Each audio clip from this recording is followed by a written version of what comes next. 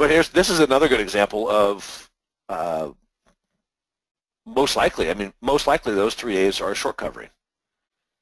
Because if you shorted this thing up, $650, $700, it's now at 400, you're making a killing. We talked about this last week. And really, when we get into situations like this where the trend is down and it's moving the way it's been moving, you look at the market, you look at just this particular stock, you're going to have these pops. And it's really not much different than trading the upside. It's exactly the same, because when things are bullish, then taking a bearish trade on a super bullish stock should be short term, 1 to 3 days typically. Because the trend is the friend. The trend is going to continue most likely until something big enough happens to change it. And now we're in the same boat. We're in a downtrend. And so we're going to have the exact opposite types of movements where we're in a downtrend, and when the downtrend gets extended, it will probably retrace to the upside. When it gets oversold, just like when a stock gets overbought, it usually has a pullback. And now we're just flipping the picture over.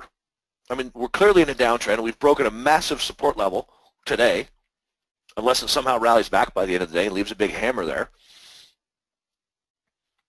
So now pretty much every trade, we should be looking at, the majority of our trades should be bearish trades.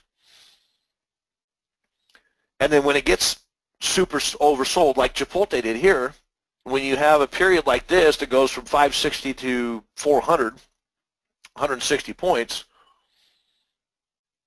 when you have that type of scenario, odds are it's going to bounce, and if you can take advantage of that, why not, right? So we're just looking for, any bullish trade would be a short-term bounce, 1 to 3 days typically. Everything else, start trend trading the downside of this stuff. Amazon was another one we're looking at, and this thing is, it's similar. We talked about this possibly doing what CMG did. And it's entirely possible. I think it's less likely with Amazon because it's not as susceptible to issues that CMG is. But what was the other? Google was the other one too we were looking at. But similar picture on both of them. Amazon and Google, very similar. The volume doesn't accelerate. We get lower volume today. Amazon, there's a good example with Amazon.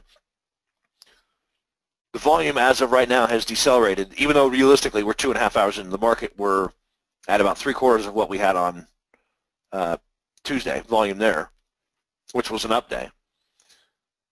So if we don't have significant volume today, if it slows down enough to where it's just the same as yesterday, or maybe a little tiny bit more, then the deceleration, the drop is slowing down. The momentum to the downside is slowing down a little bit. So those are really the clues I'm looking for, is when the volume decelerates and the stock seems to be decelerating, then we have a couple of choices. We could either try to catch a bounce or wait for it to bounce and then load up on puts.